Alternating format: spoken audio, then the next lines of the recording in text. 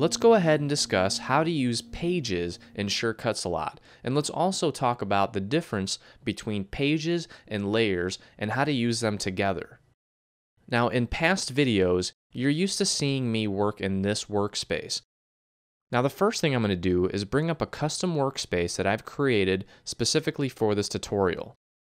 I laid this workspace out so that I had plenty of room to look at layers as well as my personal library, which I have here.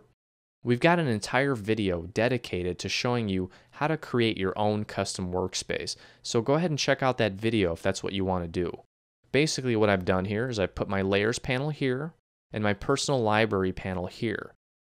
So I'm going to give you a real-world example of how you can use pages with layers. In this example, what I'm doing is I'm laying out some animal shapes that I'm going to use in a scrapbook page. Now, using the personal library window here, I'm going to navigate to the folder that contains the files that I want to use in the scrapbook layout. In this case, I'm going to use a set called Cuddly Animals from svgcuts.com, and I'm going to cut a beaver, a bunny, and a cow for my scrapbook layout. I'm going to place each of these animals on a separate page. And as you'll notice here, each animal has multiple layers, okay? And I'll show you how I'm going to arrange that. And as you can see here, each animal is comprised of multiple layers, okay? So I'm going to start by creating a page for the beaver.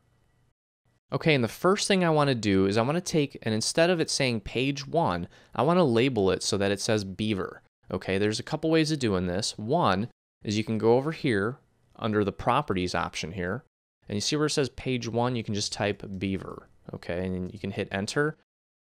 And there you go. You can see that the name is now beaver. You can also change the color. This is just for color coordinating, just to kind of help you identify it quickly based on a color. You can also use it for other things like grouping similar pages together based on color. Okay, but I'm going to make this brown because our beaver is going to be brown. Okay, and there we go. Now also, you can go under Page, and you can click on Page Properties, and you can do the same thing there. Okay, so there's a couple ways of doing this. So now that we have the page, I'm just going to go ahead and create the next page just to show you. I can go under Page and click Add Page here, or I can click on this option here and click Add Page. Okay, now page 2 is going to be my bunny. So I'm going to call it Bunny, and when I think bunny, I think pink for some reason. Okay, so I hit OK. And there's the page for the bunny. Okay, I'm going to do one more page for the cow. So I'm going to type cow, and cows, I'm going to make it black. And I'm going to hit OK. So now we've got a page for the cow, a page for the bunny, and a page for the beaver. And the first thing I'm going to do is I'm going to click on the beaver folder here that contains the SVG files that will make up the beaver. Okay, so I'm going to go ahead and click on the first one. And I'm not going to resize it because these files are already sized for me, okay? So as you can see, when I placed the SVG file on the mat, under layers here, it added an entry for it, or it created a layer for it, okay? So I can actually lock it or unlock it, and can also hide it or show it by clicking this button. We've got an entire video dedicated to layers, so if you want to learn more about layers, go ahead and check out that video. Okay, so we've got that one there. Now I'm going to go back here, and I'm going to add the eyes. Okay, so we've got the eyes there. And I'm going to add the tail and the rest of the body parts. I'm just going to put those here. And then the teeth. Okay, so there's the teeth. Okay, so we've got all the shapes, and we've got them all on the beaver page. Now I'm going to go under bunny, and I'm going to browse and locate the bunny parts. Okay, there he is. There's the bunny. Okay, there's his eyes, and here's the rest of his body parts. And now I'm going to go under cow. I'm going to browse to the cow section, and I'm going to click on the first part, place it on my mat. Okay, I'm going to click on the nose and the belly, and the rest of the cow here. Okay, so now you'll notice that when I click on this beaver page, and I want you to focus your attention on this layers panel here. When I click on the beaver page, the layers panel changes, okay? The layers panel displays the layers that are currently on this page. So for example, this one here is that. Okay, so I can turn that off or on. So just to give you an example on why you would use pages and layers, let's say that you're working on a handful of scrapbook layouts and you need to cut these shapes out multiple times and you want to make sure that they stay consistent. Creating pages allows you to place your elements, size them, and then keep them there in case you want to go back and cut them again without having to resize them again. And this means that you can save these settings and use them again on another day or next year or whenever you want. And you can do that by clicking File and clicking Save Project As. And I'm going to call this Animal Layout just to show you. And click Save. I'm saving it to my desktop. I'm going to close Shortcuts a lot. And I'm going to reopen it. Let's say it's 2 months later. We can go to File. We can go to Open Project. When it comes up, you see the cow page, the bunny page, and the beaver page. Okay, I'm going to bring up my personal library window again.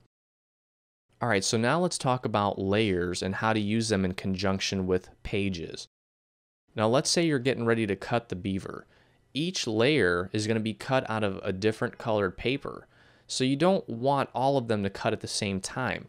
So what you can do is you can turn off the ones that you don't want to cut. And as you can see here, they're color coordinated. Okay, so the blue ones here are the eyes. We can turn that off. The teeth and the tail and the rest of the body there, we've turned those off. Now we haven't deleted them, we've just turned them off.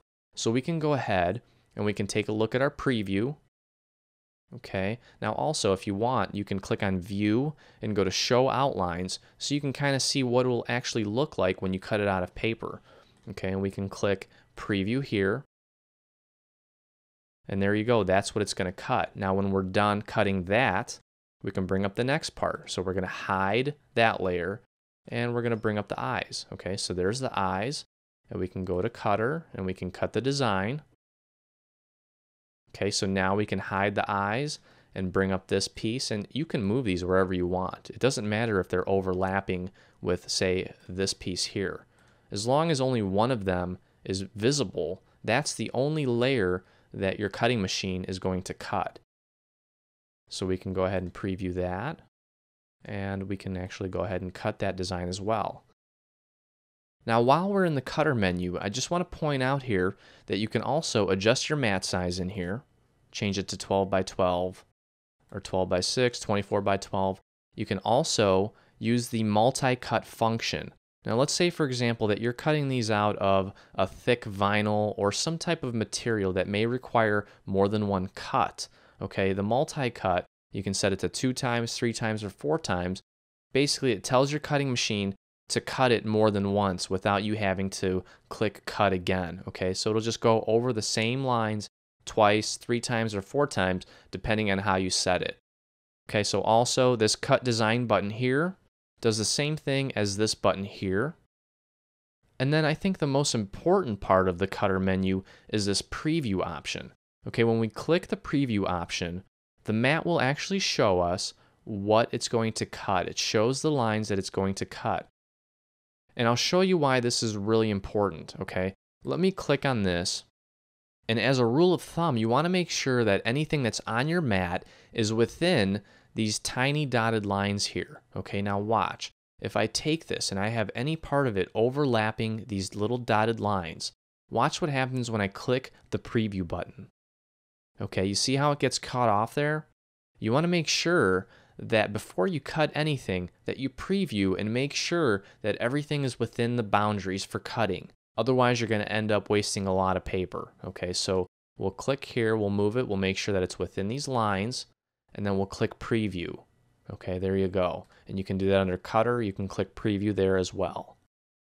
Also, let's say that you've laid out shapes on 5 or 6 pages, in this case 3 pages, and you've got multiple layers.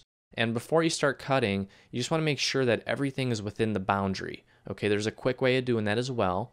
You can click Preview All, and there you go. It'll actually show you all of the layers on all of the pages, and it'll show you where they're going to be cut. Okay, you can also do that under the Cutter menu by clicking Preview All. Okay, now one other tidbit I want to show you here is we can go under Bunny or we can go under Beaver. It doesn't matter which layer. I can bring these all back up here. Okay, I'm going to move this one over. Now we're looking at this with the Show Outlines option unchecked. If we check this, it shows the outlines. But if we uncheck it, we can actually see a fill for each shape, okay? Now what we can do is you can actually change the color of the fill as well by highlighting each element one at a time.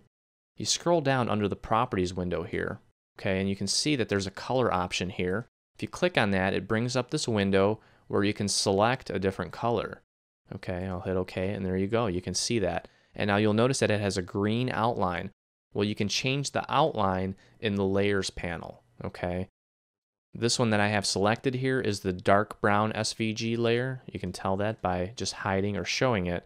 And you can see that the outline is green. I can double click this, and I can change that to another brown. And then click OK, and there you go, okay? So you don't have to do that, but if you really want to color coordinate things or change the colors of things, you really have a lot of control over that. Another thing I want to show you as far as the pages go is by clicking on this X here, you can delete the page, and it'll come up and ask you, are you sure you want to delete the page cow? I can hit yes. Also, as long as you have a page selected, you can go under Page and you can delete the page there, or you can delete the page here. Okay, it does the same thing. So I'm going to delete the page, yes. Okay, and finally, I just want to show you that you can actually take layers and move them across pages, okay? So I'm going to go ahead and create a new page, and I'll just call it Beaver 2 and hit OK. And now, under the main Beaver page, I'm going to highlight one of these elements. I'm going to highlight this one, and it's called Dark Brown SVG. Okay, and I'm also going to make sure that it's highlighted here.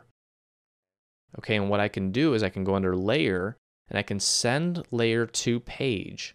Okay, so I'm going to click on that, and as you can see here, I have dark_brown.svg selected, and I can send it to page Beaver 2. Okay, you can't send it to the same page. That's why Beaver is not available here, but I can move it to Beaver 2 and click OK.